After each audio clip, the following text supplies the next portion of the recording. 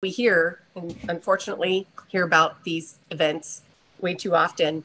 And you see it on the news, you read about it, and then we can kind of move on with our lives. But to actually be there and feel that sense of loss really does change you, and it changes your perspective on these things that we hear about way too often. Jana Gabrione recently took a trip to Uvalde, Texas with her 10-year-old daughter, Izzy. Izzy, a dancer, had been invited there along with 8 other members of Naperville-based nonprofit DanceOn to perform for a community rebuilding event. The trip took place September 23rd and September 24th, just 4 months after the city went through one of the deadliest school shootings in our nation's history. The DanceOn performers joined members of the Joffrey Ballet to dance for children in the Uvalde community after receiving a special invite. We were asked by the head of Joffrey's youth ballet program, Joe Mattis, who is just a force of nature, to respond to the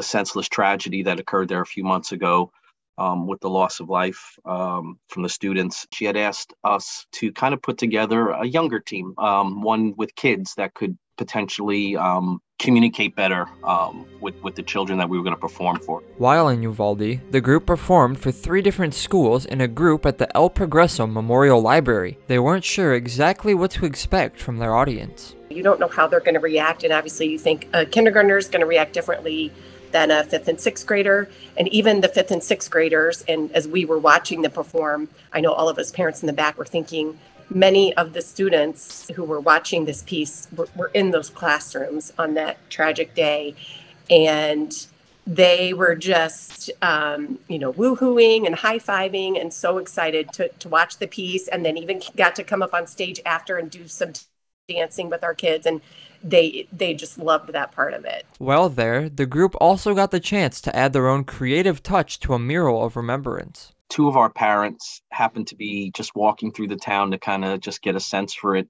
and came upon muralists working on a new design on one of the buildings that was going to represent children and adults that were lost, and they allowed us to come back and actually add a few brushstrokes to this mural. The outpouring of kindness they received upon their arrival was unexpected and unforgettable. We weren't going there expecting anything in return.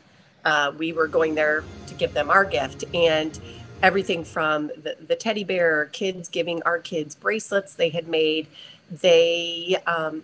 The town paid for our entire group of 22 to attend their high school football game that Friday. Before the group left Uvalde, they returned the favor with some members of the crew staying up until 1 a.m. making over 100 specialized bracelets from quickly bought supplies to hand out. The bracelets had words like, Uvalde strong, or love, or, whatever the words that were used by the kids. I think that was, I want to say it was not so much as a gift as it was of, I'm connected to you now. We are in this together. Watching her daughter make those connections, knowing she's the same age as some of the victims, had a lasting impact on Jana. To our kids up there dancing was really something that I'll never forget.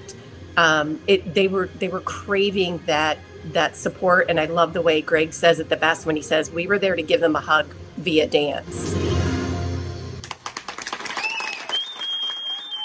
For Naperville News 17, I'm Anthony Yench.